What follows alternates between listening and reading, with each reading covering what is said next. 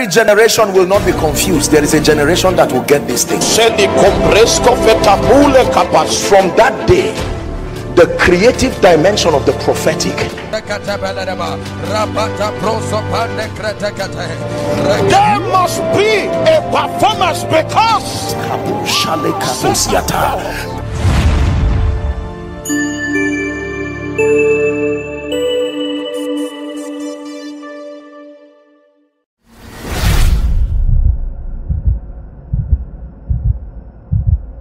tell you this: if you desire to know God and you desire to walk in genuine spiritual power, you must learn to tap into the fellowship dimension of prayer. There are times, and it is very okay to go to the place of prayer without a prayer request. The prayer request is God himself. Lord, I'm here because I love you and I want to know you. I'm not here just because I need things. I'm here because I love you. I want to know you. I want to see your face. I want to call you Lord. I want to touch you. I want to see your face. I want to know you, Lord. That's what drives you to the place of prayer. Lord, I'm not just here. I know I need a job.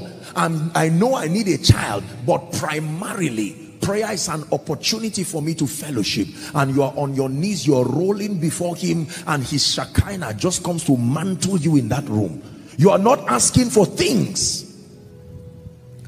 Come, Sam. Imagine that this gentleman is God. And all you keep doing is just to come and collect things. Every time he sees you coming, Lord, I need a mic. Thank you for giving me a mic. Lord, I forgot to ask you the other day, I need a book. This is all we do. Lord, I need. Thank you. Father, I thank you. It's a privilege. I enter your gate with thanksgiving, and while you are dancing, he knows that it's not about him at all. It's just a ritual, and say, get out of the way. I obey you now. Give me. Verses 1, who comes? And while he's stretching his hand, you're saying, Lord, it's more than your hand this time around. It's your heart that I seek. It is not always about things. There is power in prayer when your desire is God, not just things. I want to know you. I want to hear your voice.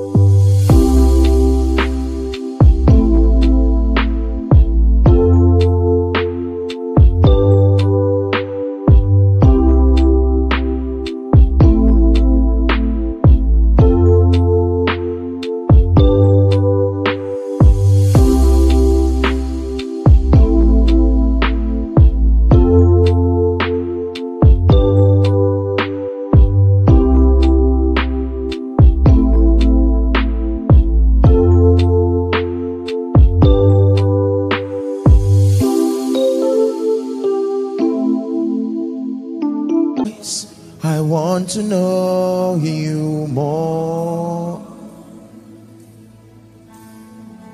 I want to touch you. I want to see your face. I want to know you more. Can I tell you, some of the most anointed men and women of God on earth hardly ask God for things. When they get into that place of prayer, sometimes you would think they are sleeping for hours. You are almost tempted to wake them, and they wave their hands and say, leave this place, I'm not sleeping. It's koinonia, the grace of our Lord Jesus Christ, the love of God, and the fellowship, the participation, the sharing together. It is in that place of fellowship. Now it's no longer the issue of God and a believer trying to trust him. It's a love affair. Eye has not seen, the Bible says, so no amount of revelation can access that dimension. Nor ear heard, neither has it entered into the heart of man the things that God has in store, not for prayer warriors, for them that love him. I'm showing you a very big secret. It is true that believers pray, but 90 to 95% of our prayer is full of needs. In fact, sometimes we even threaten God. Is it because I'm still with you? Oh God. It's not like I don't have options. The other day, you are now praying, and you are talking to God. The other day, somebody brought a charm and I rejected it. Did you? You know, all kinds of things. Prayer.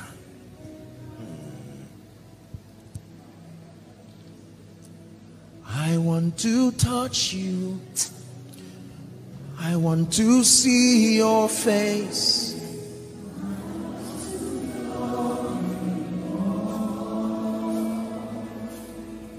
Listen, when he becomes your obsession, not just things, you can want his power. Do you know if you worship the 24 elders, although they are in heaven, it's still idolatry? If you worship the throne, it's still idolatry. It is him that sits on the throne, not the throne. So you must learn to move past all of these things. I have a need, yes. I need things to be done in my life, but Lord, it is you. Oh,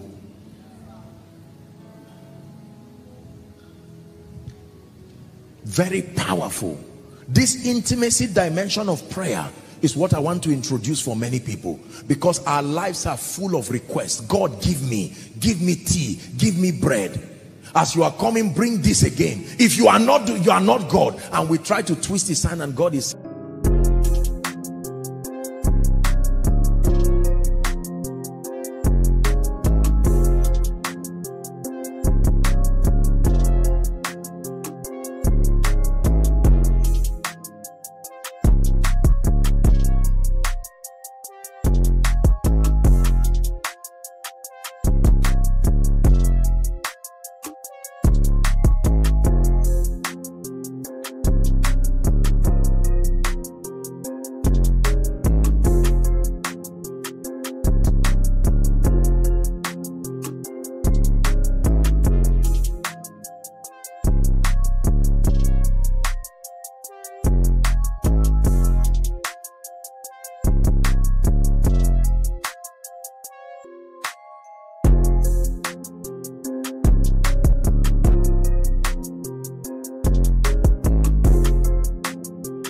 look, it is within my power to bless you, but why don't you focus on me? Many people pray to heaven, not God. Heaven does not answer your prayer. It is the God of the universe, the God of the Bible. You pray to angels, you pray to heaven. That's not the key to answered prayer.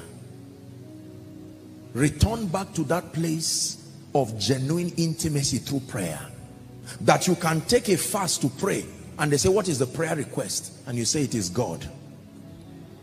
It is God. I love you and I just want to know you.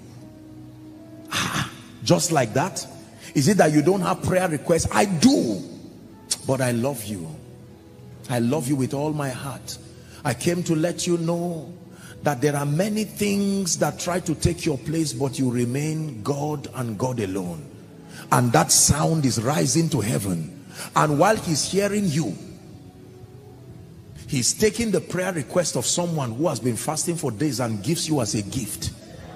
And you leave the place of prayer with things you did not pray for, but love brought it to you. Believe me, this is something, I know what I'm talking about. There are times you don't even know what you need. I need you, oh, I need you. Every hour I need you. Come bless me now, my Savior.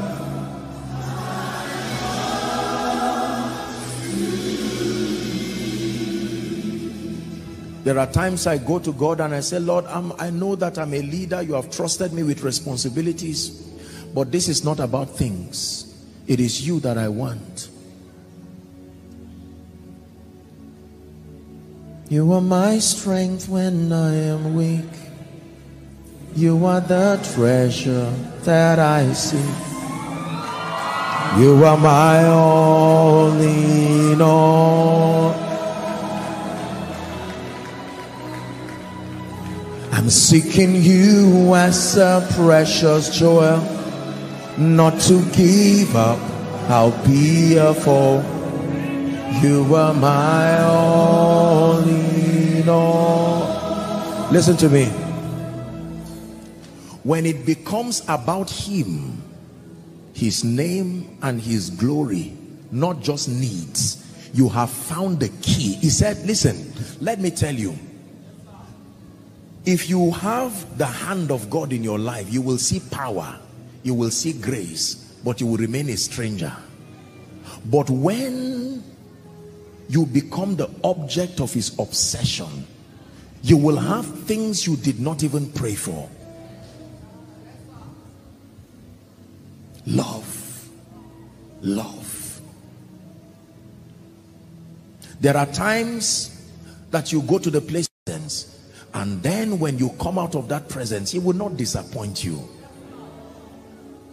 Many people call him names on stage that he does not. They don't call him with those names in the secret. Imagine a man and his wife. I always give this analogy. He doesn't call the wife any nice names. Then suddenly, just because there are visitors, he starts calling her sweetheart, wonderful. She looks at him in a funny way. When did this one start? It's not a name we're used to. This is what many people do on stage. They come on stage and say, King, Rock of Ages, and you can sense the strangeness. You can sense the distance. You know this is not a name they are not used to calling him. Return to the place of intimacy, where he becomes your obsession. He becomes your pursuit. Not power, not miracles, him. That I seek you with all my heart. I will seek you in the morning. I have learned to walk in your ways. For step by step you lead me, and I will follow you all of my days. Number 2, very quickly, we are going to pray.